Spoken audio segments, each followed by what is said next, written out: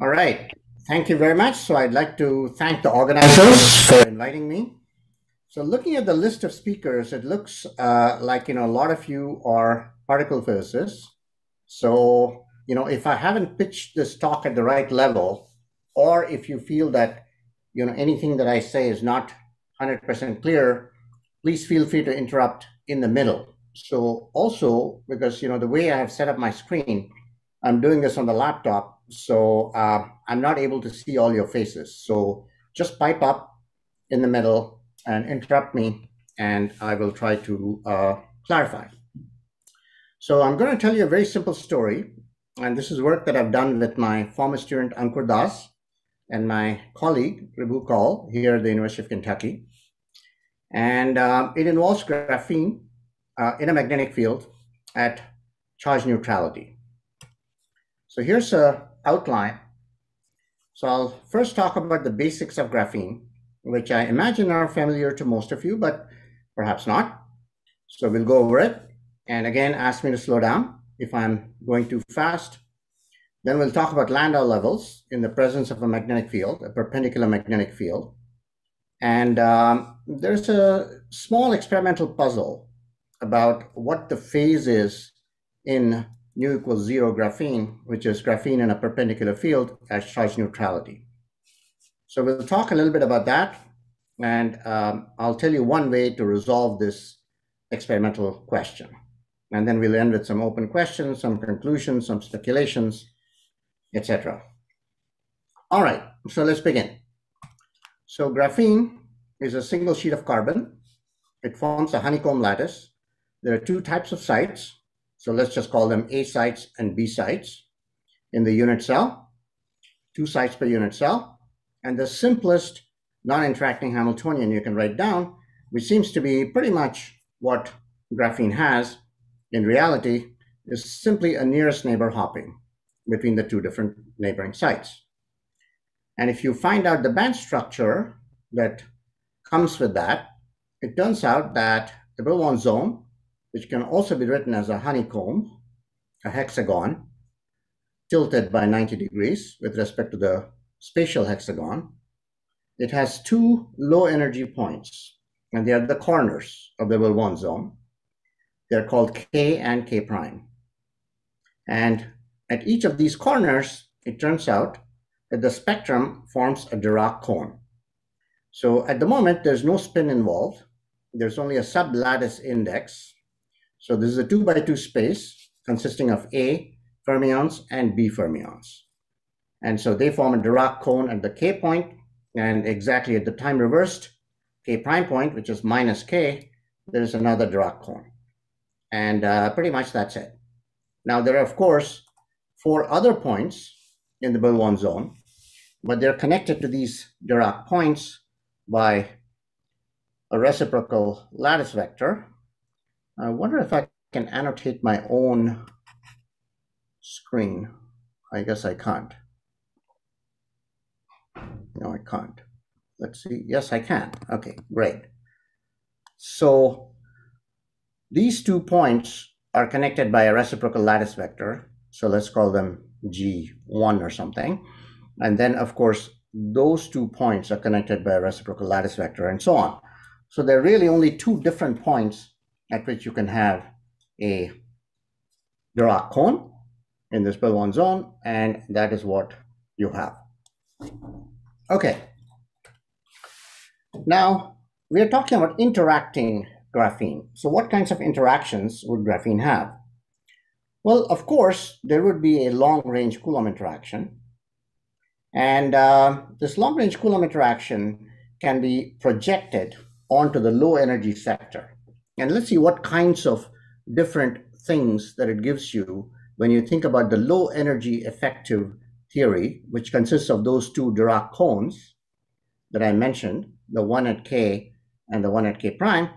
And let's see what kinds of interactions we can get from Coulomb or perhaps even other lattice scale interactions. Okay, so if you think about 4 Fermi interactions or 2 body interactions, pretty much what you have to do is you have to create a particle-hole pair somewhere and another particle-hole pair somewhere else and let them talk to each other. So C dagger C, C dagger C. Okay, so you can have the purple kind of interaction.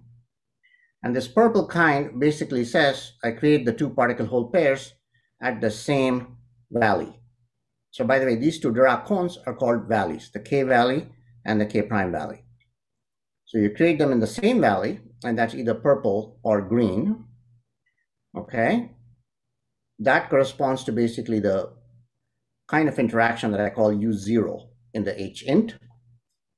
And then there's another kind where I can make a purple particle hole pair and a green particle hole pair. So that if you take linear combinations of various kinds, you will find something that corresponds to a tau z in the valley space.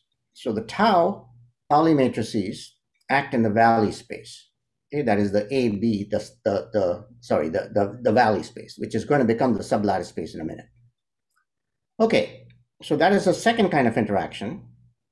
Now there's a third kind of interaction that also conserves momentum. And what you want to do is these are the orange lines that I've mentioned there. You take a particle from the K prime valley, put it into the K valley, conserving its spin, and then you do the reverse. You take another particle from the K valley and put it back into the K prime valley. So that conserves momentum and it conserves spin.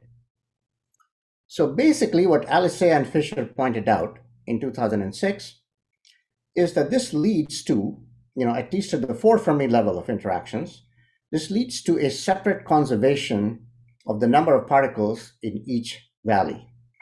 Okay, and you can sort of see that from the structure of what I've written down. And this leads to a U1 symmetry of this interacting Hamiltonian. So there's a U1 symmetry in the valley space is generated by the difference of number of particles of fermions in the two valleys. And then, of course, the spin is an SU2. So that is the symmetry of the primordial interactions in graphene, at least at the 4 Fermi level. It turns out that if you go to 6 Fermi, you can take 3 particles from one valley and put them into another valley by an Umklapp process, because 3 times the difference of K and K prime is actually a reciprocal lattice vector. So that's possible, but it's at the 6 Fermi level, so we are going to ignore it in whatever we talk about today. Okay, so now we've figured out how the non-interacting band structure looks like and what the interactions look like. And now let's talk about adding a magnetic field. So what happens? Well, you have these 2 Dirac cones, and near each Dirac cone, you can write down the Dirac Landau levels. And you guys probably all know that these go like the square root of n. The spectrum goes like square root of n. And there is a positive part and a negative part to the spectrum. The spectrum is particle hole symmetric. And there is a 0th Landau level. Okay, it's exactly at 0 energy. And that's going to be very important for us. Each of these Landau levels in this continuum picture has a Chern number of -1. In other words, it just looks like any other Landau level, say from some kind of semiconductor like gallium arsenide. Okay, the 0th Landau level has some special properties. One is that there's sublattice valley locking. So in other words, if I look at the K valley, the Landau level, the n equals 0 Landau level that comes from the K valley has support, the wave function has support only on the A sublattice. And in the K prime valley, it has support only on the B sublattice. Okay, so that is called sublattice valley locking. And that makes life actually very simple. So if you're projecting down to the n equals 0 manifold of Landau levels, which, let me remind you, consists of 4. So there are 2 valleys, and there are also 2 spins. Okay, so with that 4-fold degeneracy, you don't need to include the sublattice index. You can only include the valley index because of this sublattice valley locking. So now let's imagine that we had a non-interacting system, non-interacting graphene, and I've put it in a perpendicular magnetic field. So along with this perpendicular magnetic field, which is an orbital effect. Of course, there's also a Zeeman effect. So there's a Zeeman energy, which I've called EZ, and that splits the levels of the upspin and the downspin, even at the one body level. So what it looks like in the bulk is what you see over on the left.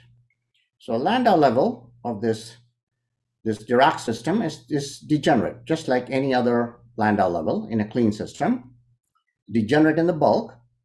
And as you come near the edge, something a little peculiar happens.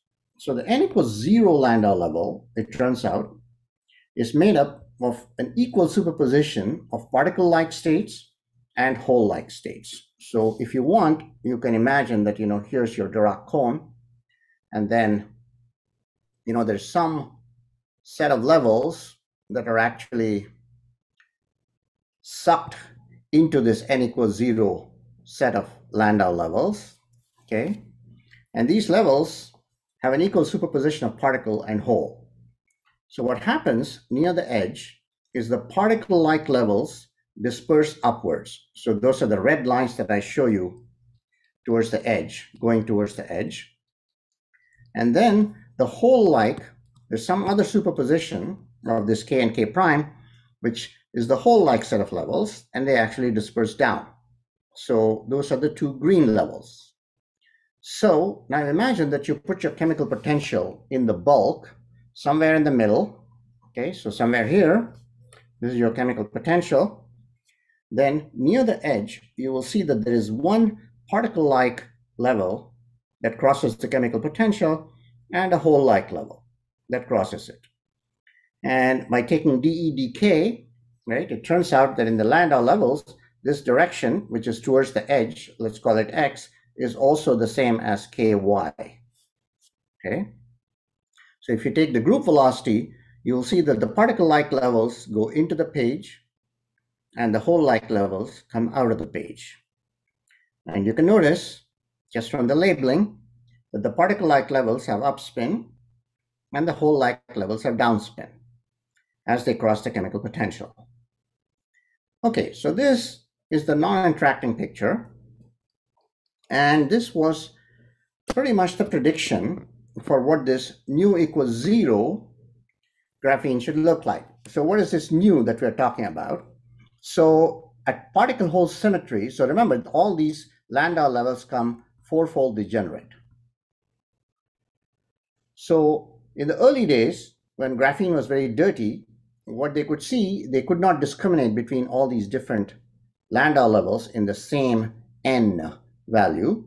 And so what they found was that if you plotted as a function of the gate voltage, if you plotted the sigma xy, then what you would find is you would find +2, and then you would find -2, and then as you gated it, it would suddenly jump to +6, and then on the other side, it would jump to -6, and so on. So it would jump by 4, and that's because you couldn't discriminate between all these different Landau levels. Later on, as the graphene started becoming cleaner and cleaner, you started seeing more and more steps, and then basically now it's clean enough that you can see all these steps here. And so I'm talking about this step right there, where I'm drawing my red dot, and that is at charge neutrality. And there are equal number, there's basically one particle per site filled in the graphene. And that is called charge neutrality. That's also called nu equals 0, and that is the kind of graphene we're going to be talking about. Okay, so the prediction from the non-interacting theory then is that at nu equals 0, graphene should be fully polarized, at least those two Landau levels, right? The K up and the K prime up should be filled. And near the edge, there should be a pair of conducting states, one going into the page with upspin and one coming out of the page with downspin. Okay, so I've just written out these conclusions here. And this is what was predicted by Abanin, Lee, and Levitov in 2006. What happens if you add Coulomb interactions? Nothing much, it turns out. Okay, so what happens is that these modes, which are now single particle modes in the non-interacting theory, basically get promoted to what are called helical Luttinger liquid edge modes. And that was the work of Bray and Ferdig. So the physical picture remains the same. The bulk is fully polarized and the edge is a helical Luttinger liquid. Okay, so now let's go to the experiment. So the first experiment was actually done in 2014 by Andrea Young in Pablo Jarillo Herrero's group. And what they did was they put a perpendicular field of about 1.5 Tesla, and then they added in-plane fields. So what do the in-plane fields do? In-plane fields don't have any orbital effect because they don't penetrate the sample. So all they can do is they can really change the Zeeman coupling. So as you go from black to red, you can see that the Zeeman coupling is what is increasing. The perpendicular field is remaining the same. So if I look at, can you guys see my cursor here? Okay, I hope you can. So anyway, so if you gate the sample, yes, we can see your cursor. Okay, thank you. So if you gate the sample into the region where it is nu equals 0, you can see that the two terminal conductance, and I'm going to explain to you exactly what that is in a second. The two terminal conductance vanishes in the range of fillings that corresponds to nu equals 0, okay, at perpendicular field. As you increase the Zeeman, it turns out the two terminal conductance increases, and eventually it goes towards some value which is 2 times E squared over H. Okay, so let's see what this actually means. Okay, so this is the actual experiment. So let's see what this means. So if I had a helical Luttinger liquid, then each edge of the sample would have a upward propagating mode with upspin and a downward propagating mode with downspin on one edge and the other way on the other edge. Now imagine that I have a source at the bottom, that's this thing that I call S, and I had a drain at the top in my sample, and I biased the source. So I'm trying to drive a current from source to drain. Now, there's only one channel on the right-hand edge that can carry the current in the direction I want it to, and that's the red channel. On the left-hand edge, I have the green channel. So there are actually 2 quantum channels that can carry current from the source to the drain, and so therefore the 2 terminal conductance of this non-interacting state should be 2 times E squared over H. Okay, so what the experiment, let's go back to that, says that when I put the Zeeman coupling to be very, very large, look at this, it's 35 Tesla. Okay, so when I make it huge, then it tends towards that state that I thought was the natural non-interacting state, or the natural state when I have pure Coulomb interactions. Okay. On the other hand, when I had only a perpendicular field, then this state has a 0 two-terminal conductance, and what that means is there are basically no edges. There are no protected edges in the system. So then the question becomes, okay, if it's not the state that we thought it was, which was a fully polarized state, what is it? Okay, so that is the question that was posed in 2014. It had actually been answered in a sense even before 2014, in 2012, by Kharitonov. But let's go back and review or recall what we already know about the interactions. Okay, so in general, if I project to the lowest Landau level, right, what I can have are 3 kinds of interactions. I can have something that is a pure density, okay? I can have something that looks like a tau z. Remember, this is the valley space, which is the same in the n equals 0 Landau levels as the sublattice space. So they're the same. And you can have something that looks like an in-plane coupling in the valley space. And those are what correspond to these orange lines that take a particle from one valley to another valley. And then, of course, another particle goes back from the k to the k prime, thereby conserving momentum. Okay, so these are the 3 kinds of interactions you can have. Now, the most natural assumption in trying to solve this problem is to say that, well, these interactions are inherited basically from graphene at zero magnetic field.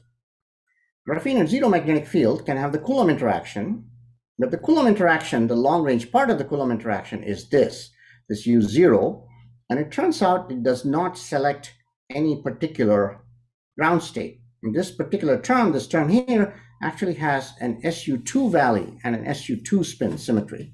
So it doesn't tell the system which way to point in the spin valley space. So even though it's the largest interaction there is, this one, the Coulomb interaction, it actually doesn't help you to pick a ground state among the myriad possibilities. So to do that, you have to appeal to these two guys. And these two guys are much smaller than the Coulomb interaction. However, they happen at the lattice scale.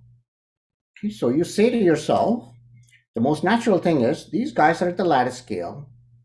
When I put on a magnetic field, the size of the orbitals is of the order of the magnetic length, which is much, much larger than the lattice scale. Okay, so therefore, I can effectively think of these interactions as being very, very short range indeed, this UZ and the UXY. So that's the most natural assumption. And that is in fact what was assumed by Kharitonov in his 2012 work. This is a theoretical work. So what he did was he assumed ultra short range interactions, which means that UZ and the UXY, which he calls UPerp, are basically delta functions on the scale of the magnetic length. Okay? And so this is what he assumed, and the phase diagram he got from Hartree-Fock is what I've shown here. So this is the fully polarized. So indeed, it does happen for some choice of UZ and UPerp. There's an antiferromagnet if UZ is positive and UPerp is negative. And then there's also this thing which is bond ordered, and he called it a Kekulé distorted phase. That is one of the possible bond orders. Of course, there are other possible bond orders. But regardless, this is a bond ordered phase, this yellow phase here. And then if you put negative values of UZ, then the system wants to order in a charge density wave. So these are the four phases that Kharitonov found. And this was without any Zeeman coupling. If you added a Zeeman coupling, then pretty much what you expected to happen would happen. The antiferromagnet would actually become a canted antiferromagnet. So the antiferromagnet looks like that. So the A sublattice, let's say, has a spin pointing in this direction. The B sublattice has it pointing in that direction. If I add a Zeeman, then these two guys would still like to be antiferromagnetic because of their interactions. But then they also want to take advantage of some of the Zeeman coupling. So they would like to point a little bit in the direction of the Zeeman, and so they tilt upwards. So this kind of a phase is called a canted antiferromagnet. And as I jack up the Zeeman more and more, these guys will cant out more and more until eventually, at some critical value of Zeeman, they will both point in the same direction. And so if I sit somewhere here and I jack up the Zeeman, effectively what I'm doing is I'm making a transition into the ferro or the fully polarized phase. Really, rather, what's happening, of course, is that the transition line, this green or this blue dotted line, is moving to the left, and it comes and crosses the point that I'm sitting at. And that is how, as you increase the Zeeman coupling, and remember, in the experiment that was done with an in-plane field, as I increase the in-plane field, what used to be an antiferromagnet actually makes a transition to the fully polarized state. So this seems to be a fairly good description of what's going on in the experiment. And as soon as the experiment was done, it was believed at that time, and it's still believed, that this is what is going on. Okay. So experimentally, there is evidence for this, which is that the first experiment, the Young et al., the Andrea Young experiment, sees a continuous phase transition between the canted antiferromagnet and the fully polarized phase. And that's easy to understand using those pictures that I drew about how the spins cant. There's also some other kinds of experiments that support the fact that there are some spin excitations in this nu equals 0 phase at small Zeeman. Okay, and that has to do with the transmission of magnons through this mu equals 0 state. And so the fact that it can transmit magnons means that there are some spin excitations. Now, the problem is that the gaplessness of these magnons cannot really be seen by this type of experiment, because the way that these magnons are produced is in some other quantum Hall state, and the only place they can be produced, only energy with which they can be produced, is above the Zeeman energy. So anyway, there's some evidence that it's spin active, this mu equals 0 state, and it has a second order phase transition to the fully polarized state. And now there's a sort of not a contradiction, but a complication that was introduced in 2019 by this measurement by people at Beijing Normal University. And what they show is that if they do STM on this graphene at mu equals 0, they find evidence for bond order. So you can actually see it. So there are some dark spots, some light bonds. So each of these things is a honeycomb, and there are some intense bonds, and there are some non-intense bonds. Okay, so excuse me, STM is scanning tunnel microscopy or something, or what? That is correct. I'm sorry. This is one of those things where no. Yes. So scanning tunneling microscopy, you have an open surface open to vacuum, and then you bring a metallic tip down, and you try to tunnel electrons into the substrate, into your sample. Okay, and you can actually measure the current, and you can measure the distance to your substrate very accurately, so you can see where in the sample there are electronic states that you can tunnel into. And that in one particular way of operating the scanning tunneling microscope, you can actually get an electron density map. And that's what these guys did.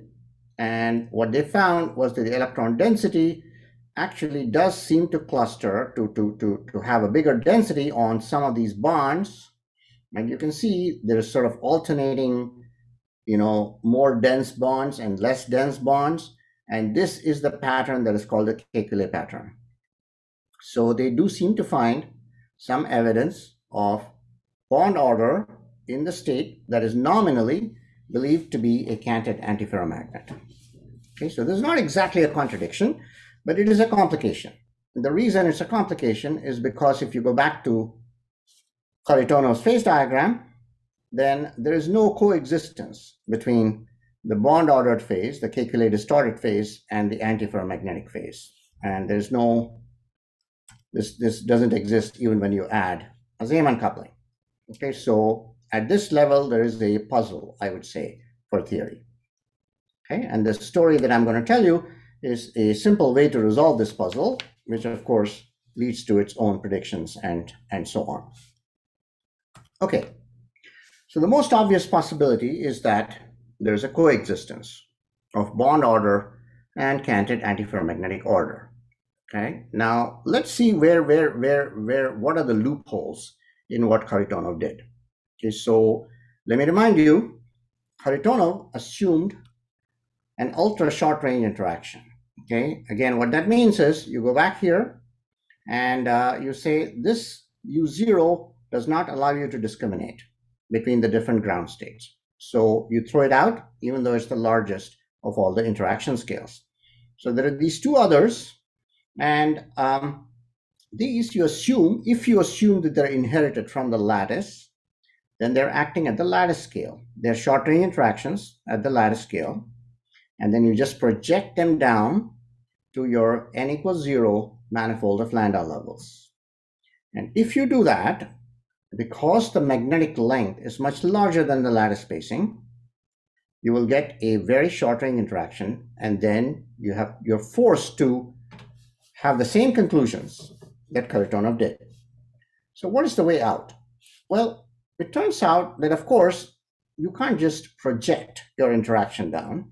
What you really need to do is you need to integrate out the higher energy states, and you need to understand what you get. In fact, Kharitonov himself did something like that in order to justify the sign of one of those couplings, the one that he calls U perpendicular. It has a negative sign, and then it's actually not obvious why that sign is negative. And then he worked out some sequence of renormalization group transformations integrating out higher energy states, including phonons and so on. And he found that, under certain conditions, in fact, it is possible to get a negative value for that coupling, which seems to be what the real samples are in. So some kind of renormalization is indeed involved. The question is, can that kind of renormalization give you the structure that you need in terms of these interaction functions that makes them non-ultra short range? Okay, so here it is. So what you have is basically these three types of couplings, okay, where mu corresponds to this tau mu. Again, this is a Pauli in the space of sublattice or valley, the same in the n equals 0 lambda levels. And if you assume it to be exactly short range, okay, let's back up a little bit. Now, of course, this is a whole interaction function, okay? It's a function of Q, and it's got an infinite number of parameters. If you do Hartree-Fock, it turns out that only two particular combinations of this entire function ever appear in the ground state energy in Hartree-Fock.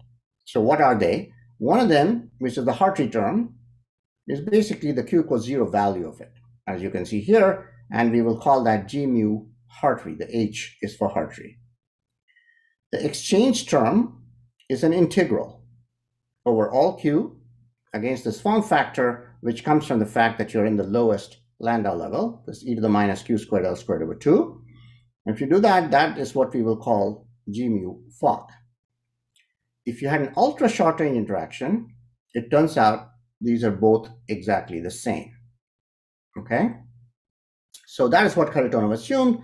But now we're going to have, he had 3 couplings, we're going to have 6, because we're going to assume that the Hartree and the Fock are completely separate from each other, and I can vary each of them independently. Even if I do that, if I work in the regime which is relevant to experiments, then it turns out that 3 of these guys are irrelevant. They don't play any role in the ground state energy. So we are left with 3. Okay. So here's the result by choosing some particular value for those 3 couplings. I can tell you exactly what values they are if you're interested, but it doesn't matter really. The point is that there are some values of those 3 relevant interactions that I can choose, couplings that I can choose, for which there is some coexistence. There's some region of coexistence as I change the Zeeman energy. Okay, so the x-axis is the Zeeman energy.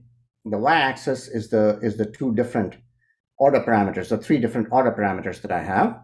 So this green stuff here is actually the bond order. Okay, so you can see that at 0 Zeeman energy for this particular choice of my parameters, G mu, Hartree, and Fock, it's actually bond ordered.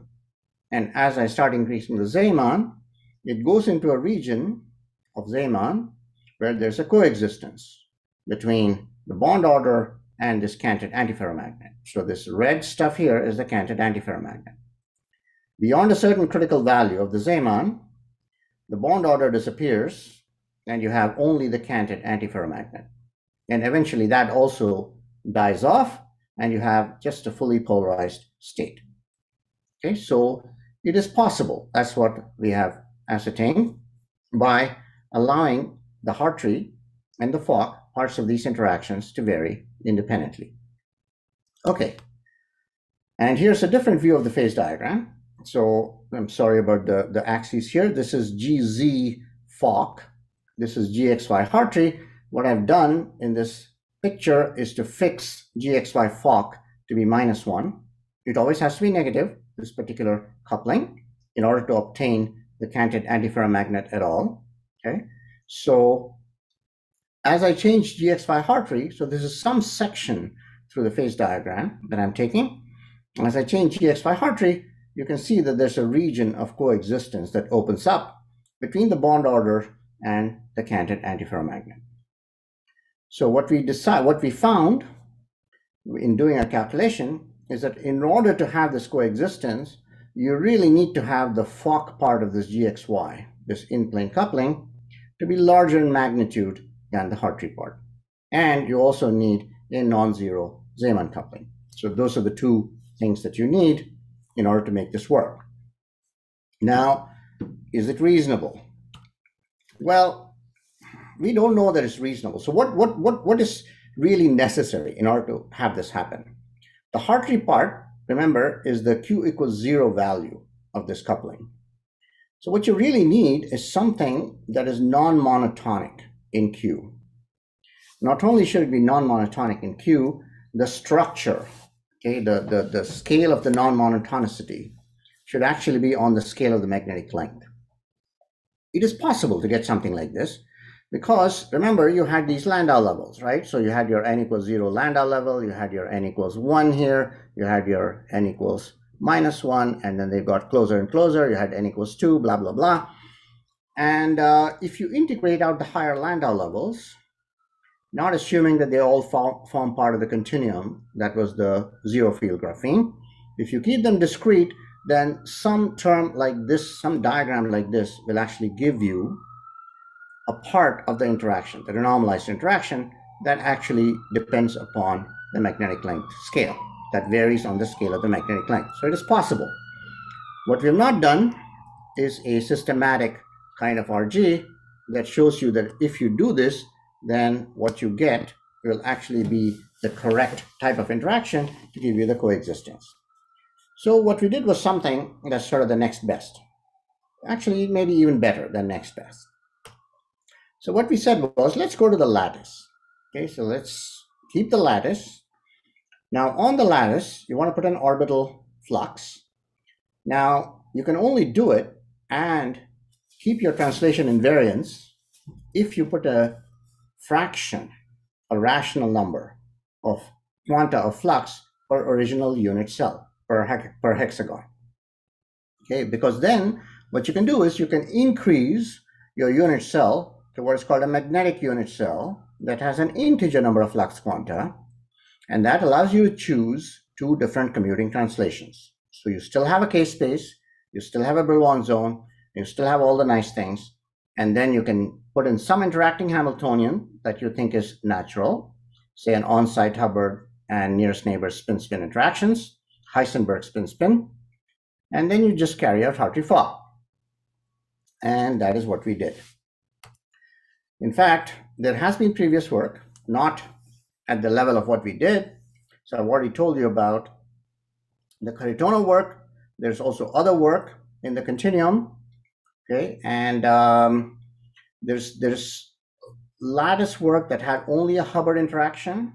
Okay, they did not have the spin-spin interaction, and they never found a bond-ordered state. So it's very hard to find bond-ordered states in a lattice calculation, it turns out. Okay, now a spinless version of the model that we studied was actually studied by Archana Mishra and collaborators. I think Bhaskaran was also involved in this. So they found various states, but the model we are interested in is actually graphene, which is spin full. So here it is. This is kind of what you do. Okay, so I've shown it for Q equals 3. You choose some gauge on this lattice such that you have a fraction of a flux quantum going through each honeycomb, and then you choose your extended unit cell, you choose your Brillouin zone, blah, blah, blah. There's some beautiful non-interacting physics as well. So for example, the n equals 0 manifold is that central set of states that are touching each other. So we studied the sequence of flux being 1 over Q, where Q is an integer. And for that sequence, it turns out there are two Q touchings, Dirac touchings, in the lowest two bands. So it's those two bands that are right at the center that become the n equals 0 Landau level manifold. Okay, and there's some interesting non-interacting physics there as well, but let's forget about that and go to the interacting phase diagram. So we have done it all the way up to Q equals 24. Excuse me. Yeah. Could you go back? What was that beautiful picture of the Hofstadter butterfly before that? Yeah, what's this? Right. So this is the Hofstadter butterfly for the honeycomb lattice. Okay, so this is a non-interacting system with various amounts of flux. And anytime there's a gap, so any place in this, flux versus filling. So let's say the x-axis is the total amount of flux that you're putting through each honeycomb.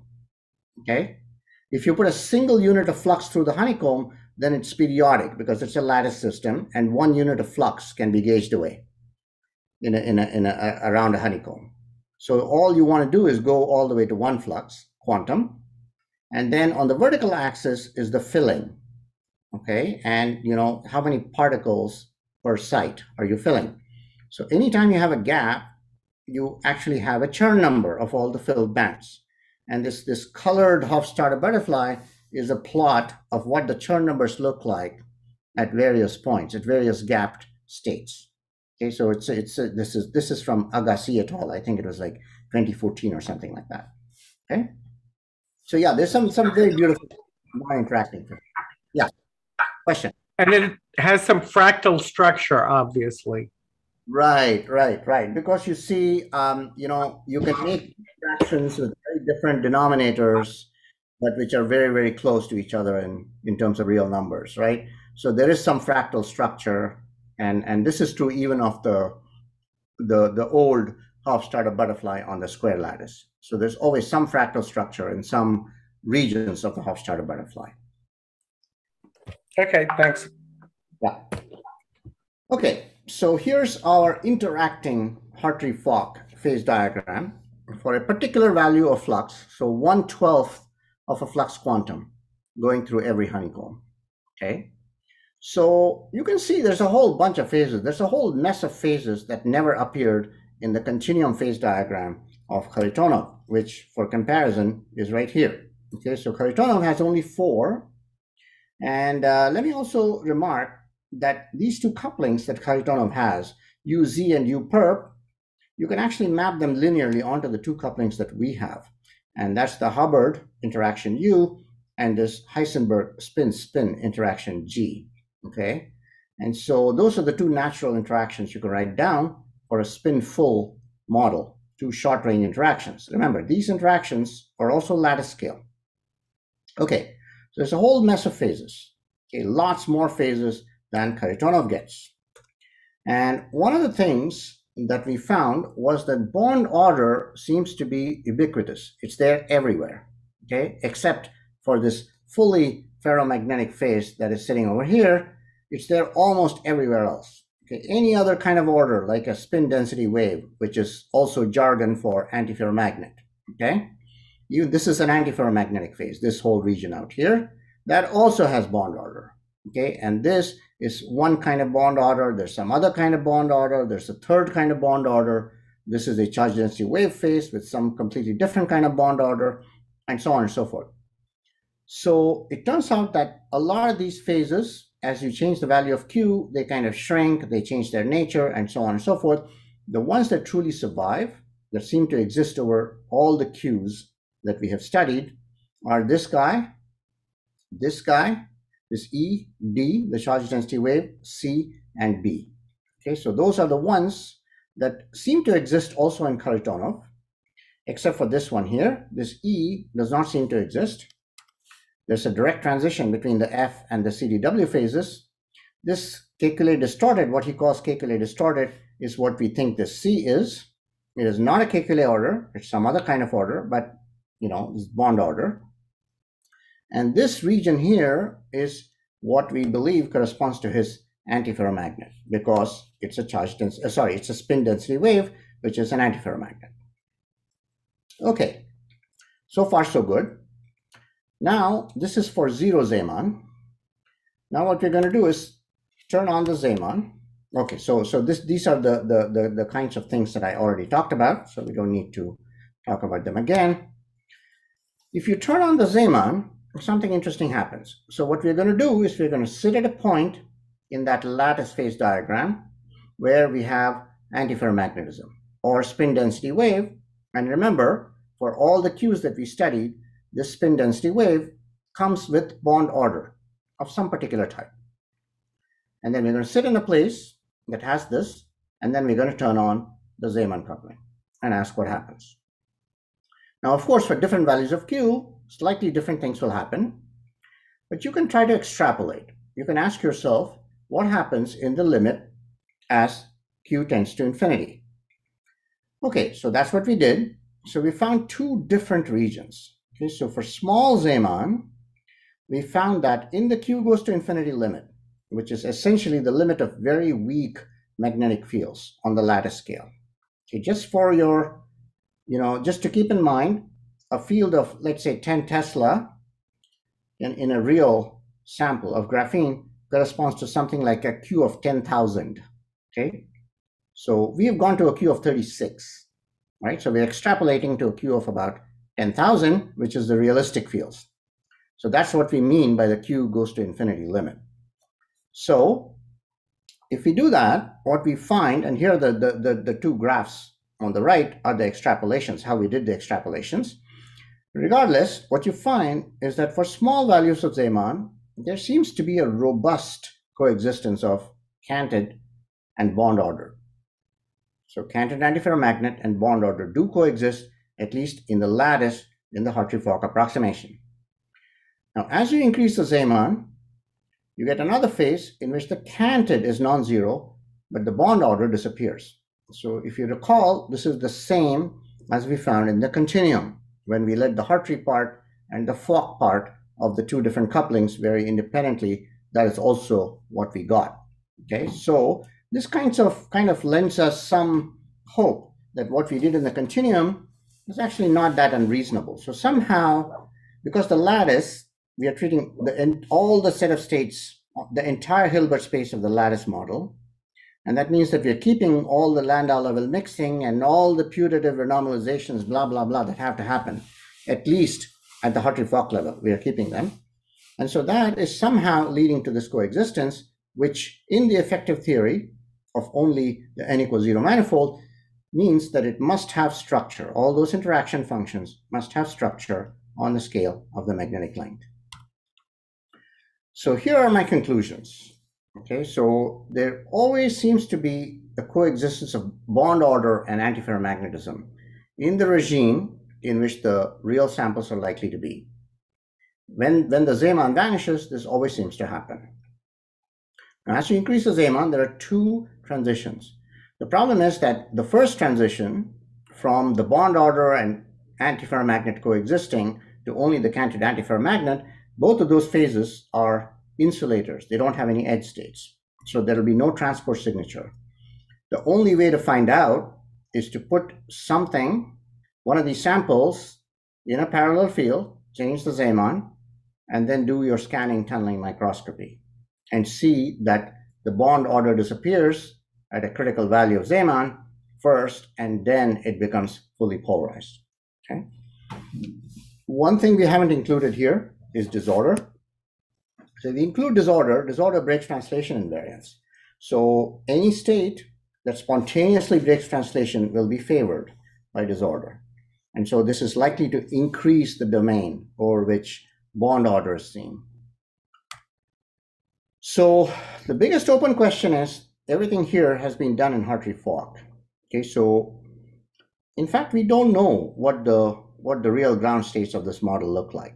So there's a good opportunity here for somebody to do a real unbiased lattice calculation, okay, in the lattice model, and maybe hope to determine, if you have a big enough lattice, hope to determine what the real ground state is as a function of these parameters. And so this ultra short range assumption that has been made often in all these graphene materials may actually need to be revisited.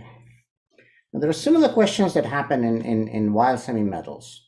So let me just flash one slide and then I will stop. So this is something that one of Sumathi's students, who is Farouk, and Ankur, who's my former student, now a postdoc at the Weizmann, Sumathi, and I have just put out on the archive.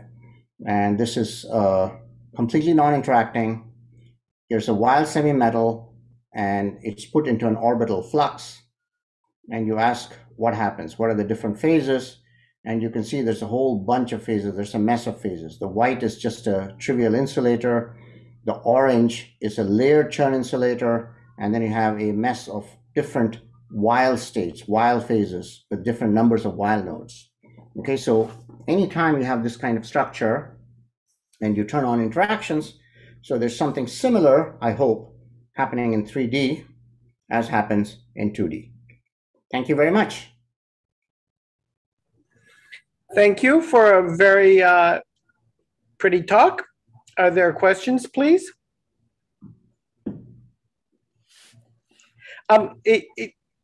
If I could you remind me what the order parameter for bond order is?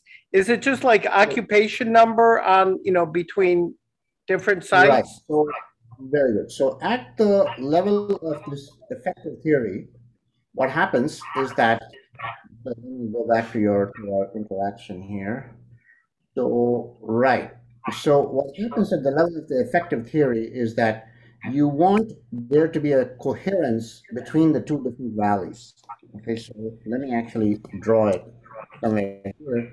So at the non-interacting level, of course, there are two valleys here. Right. What you want is you want to develop an order parameter that says there's C dagger of K S C K prime S. Okay, this is what you want. And this actually breaks the translation symmetry of the original lattice, right? Because these two are at different momenta, you're breaking the Bergson zone, and so you're breaking translation invariance. So there's a larger unit star that now you can form, and then there's a structure in the larger unit. That is what bond order corresponds to. So it's breaking the symmetry between the two cones? Yes, it's producing an interlayer coherence. It's actually breaking translation invariance. That's really what it's breaking. Yeah. Spontaneous breaking of translation. Yeah. Very good. And could I ask you, what was the magnetic length again? That presumably gets small as the magnetic field gets big? Very good. So the magnetic length is this, okay? And if you have a field of 1 Tesla, the magnetic length is roughly 25 nanometers. Just for comparison, the lattice size is 1.5 angstrom in graphene. So it's a couple of orders of magnitude. I see. So then I'd need if I wanted to go to smaller L, I'd need much bigger B, and I can't get much bigger B. So if you wanted to really get into the Hofstadter regime, then you need to go to 10,000 Tesla. 10,000, okay. That's not, Maybe you can find me a neutron star that'll do that. Even the, yeah, okay, that's very good, very good. Okay. Are there other questions, please? Hi, Ganpathy. I had a question that can you write a field theory of these kind of problems, or is it not possible to do that? Because you are mentioning about short range interactions in these kind of systems. So yeah, I think if I understand your question correctly, I think what you're asking is, can I write down some kind of a Landau-Ginzburg model of this phase transition? Is that what you're asking? Or is that the wrong question? Yeah, sure. Yeah. Or maybe in the Hamiltonian, can you write it in terms of some continuous variables and some kind of a field theory kind of thing?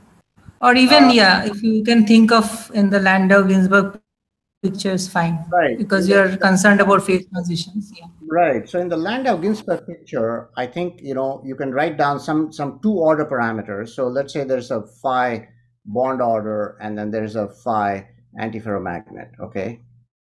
I'm gonna just write them as scalars, even though they're not scalars, right? So they have some other structure depending on their lattice symmetries and so on. But let's just for simplicity, let's write them like this. And then, of course, there's, some usual stuff, right? This squared plus, R phi bond order squared, right? Plus some lambda bond order phi bond order to the fourth, and so on and so forth, right? And the same thing for antiferromagnetic. Now, in general, when you have multiple order parameters, you can have something that couples the two order parameters. Okay, now because these two guys have very different symmetries, right? One of them breaks time reversal, which is the antiferromagnetic order, right? And then this guy doesn't, it's just bond order. So normally the only kind of coupling that's allowed is something that looks like bond order squared antiferromagnet square. Okay, this is what you would write down in a Landau-like theory of this phase transition. So what we're saying is that when this guy, typically when u is bigger than 0, then when you try to go from one to the other, so these two order parameters repel each other. In other words, if I have one of these order parameters, then the other order parameter becomes less likely to happen. Okay, it contributes to the R. So in other words, if I already have an antiferromagnetic order, then this adds to the U, and it makes it, remember, this R has to turn negative in order for there to be a spontaneous order parameter of the bond order type. Okay, so if U is bigger than 0, then there'll be typically a first order transition between the two. If U is less than 0, then there's a second order transition. So what we infer from the continuum model that we wrote down and we solved in Hartree-Fock, what we infer is that this U is somehow proportional to, GXY Fock minus GXY Hartree. Okay, this is what we surmise from that. Now, if you really wanted to write down a Landau theory of this, unfortunately, it's very complicated because you'd have to take into account the different types of translation symmetry breaking, right, that the bond order can have. And they break different kinds of lattice symmetry. Some of them break translations, but not rotations, not the C3 rotations. Some of them break both translations and the C3 rotations, and so on. Okay, so that Landau theory is a very complicated Landau theory. It has lots and lots of different order parameters, and we have not done that. Okay, but that is something interesting to think about. Actually, if I could ask a related question, could you go back to one of your last figures with the phase diagram of where you had the ferromagnetic, the bond order before that? This one? No, you had one where it was just a linear scale, and then it had ferromagnetic all the way to the right, and then the other phases. Yes. So, because what I found interesting is that if you have, well, I guess if you have pure ferromagnetic, then everything else gets squished out. But what I found fascinating is this intermediate region where you could have what? For a limit, you could have 3 phases for an intermediate. That was fascinating. So that means the Landau-Ginzburg must be really complicated. Landau-Ginzburg is very complicated. That is right. Yeah.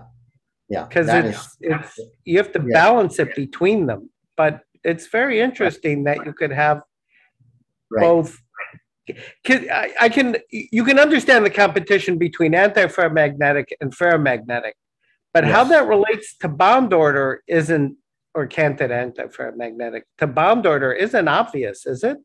Right, it is not obvious. So the way you would think about it in Hartree-Fock is you would have this matrix of expectation values, right? So you would have something that looks like, alpha, which is like valley index, and then, S, and then C, beta, S prime, something like this. So this would be like a 4x4 matrix, and then you start filling it out, and then you ask where are so the antiferromagnet looks something like, there's something here, something there, and something there, and then there's something here, and minus that something, minus something here. Okay, that's for the antiferromagnet.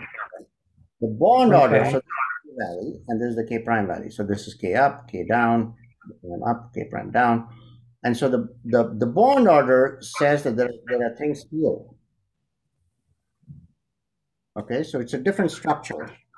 And so in principle, what your constraints are that you have to fill up two complete Landau levels. But those two Landau levels could be arbitrary linear combination of K up, K down, K prime up, K prime down. Okay, and the one with the lowest energy wins. So if it's fully polarized, then of course both of the ones you fill up have to have up spin, and the only two different ones you have are K up and up, and that is why there's no room left over for any other order parameter. Yeah. Does that make sense? Yeah, no, we're usually used to considering systems where we just consider the lowest Landau level. And clearly, when you have more than one, it just, the wealth of possibilities is enormous. Expands. Yeah. Very good. Are there any other questions? Please speak up if you do. If not, last chance. Let's thank Professor Murthy for a very nice talk. And with that, we end the session for today. And so we will see all of you tomorrow. Sayantan, do you have, or Sumathi, Soeren, do you have anything else to add? No, nothing more, but just wanted to thank Ganpathy for this. Very good. Let's thank all of the speakers today. And also to, if the speakers are here, to put there's been several requests to put their talks on the website or in the Slack, somewhere where the students can get at them. Very good. Well, so with that, I'll end today's session. Thank you very much. To those in India, sleep well. Those of us elsewhere, see you tomorrow. Goodbye.